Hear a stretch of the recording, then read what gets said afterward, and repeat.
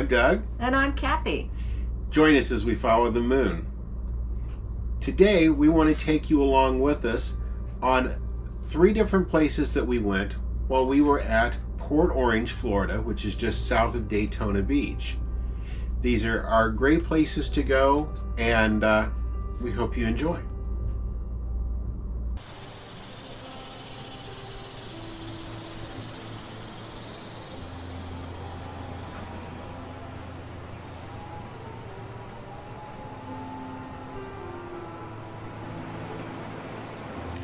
Today we're walking around Dunlawton Sugar Mill Gardens. And it's the ruins of the plantation sugar mill and some of the most beautiful gardens. It's free admission, and Maggie's enjoying it too. Yeah, she just starts up just like she does at home.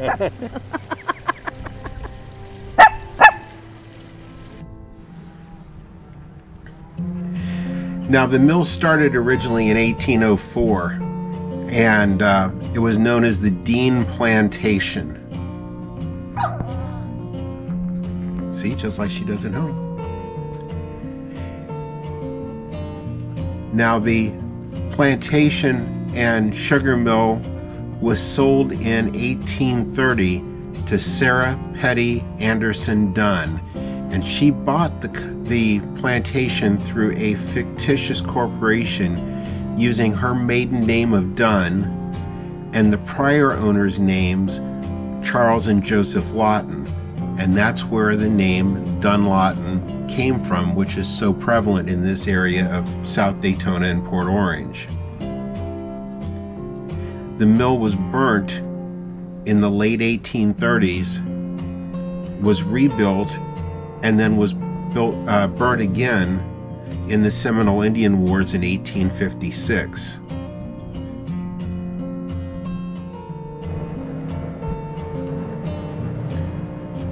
Now, if you'd like to know the inner workings of how the furnace and all the kettles work, we'll leave a link up here to a couple of our other videos we've done on some of the sugar mill ruins around Florida.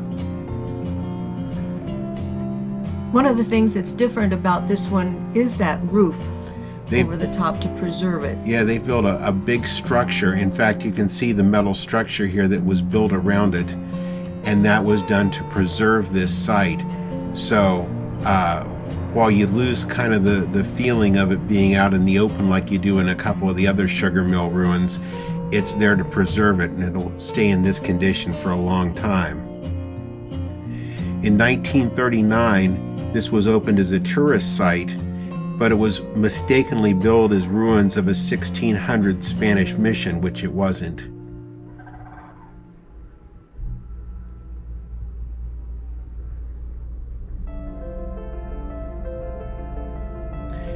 And if you see in the middle of your screen something that looks out of place, we'll tell you more about that after you enjoy the gardens.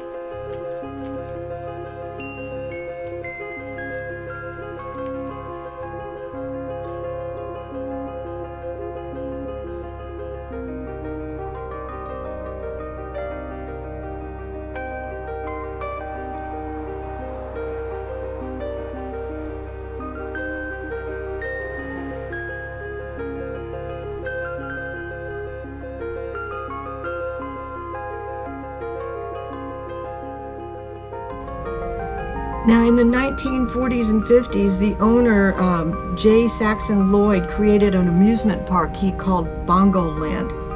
And he commissioned Dr. Manny Lawrence to build those stone dinosaurs. And it also featured an Indian village, animals, and a train to ride around on the paths. And the name Bongo came from the baboon that resided there. Now, Bongoland closed after the 50s, but in 1985, Volusia County leased this and helped create the botanical gardens that are there today.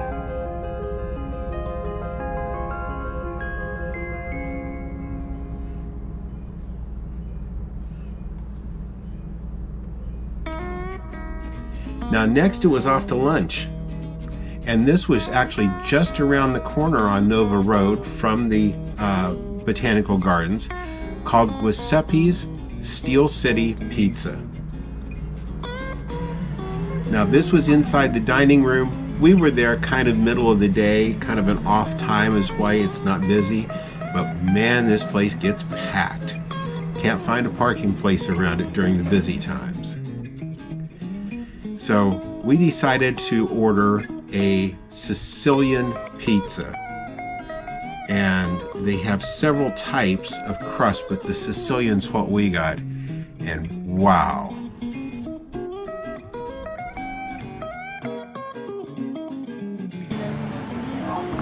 There we go. Oh, right. Oh, wow. Now that's a Sicilian. I think we're going to live on this for the next 2 weeks. Oh my God, it's so good. It's so good. Oh, it looks amazing. Wow. Great, okay. Thank you. And you should have Thank all you your so coffee. much. You're very welcome. Sorry about that. You know we're going to need a box, but we'll get that I'll be later. back to check on y'all. Sure. All right. Okay. Like Thank around you. midnight?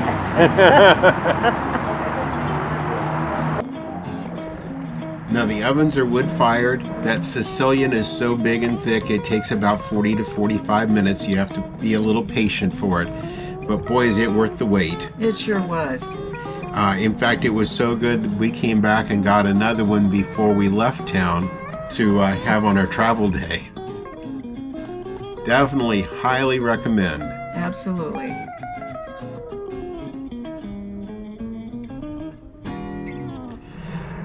Next, we're off to Ponce Preserve.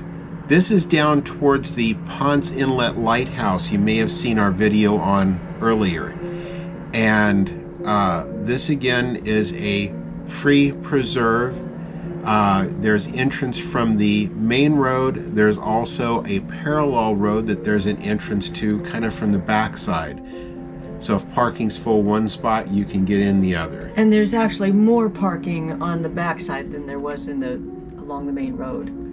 Now it does have a playground that was closed at the time we were there, but the walking trails were all open, and this park is kind of known for two main attractions.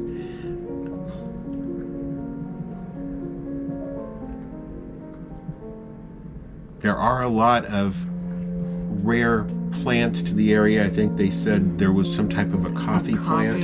Yeah. But right down here in front of us is a 350-year-old live oak that is actually a historical tree. That was amazing. And this is directly across from the beach, so you think of the storms that this thing has weathered over the years. Probably why it's bent over like that. Yeah. And when you climb underneath that, or crawl, I should say. Yeah.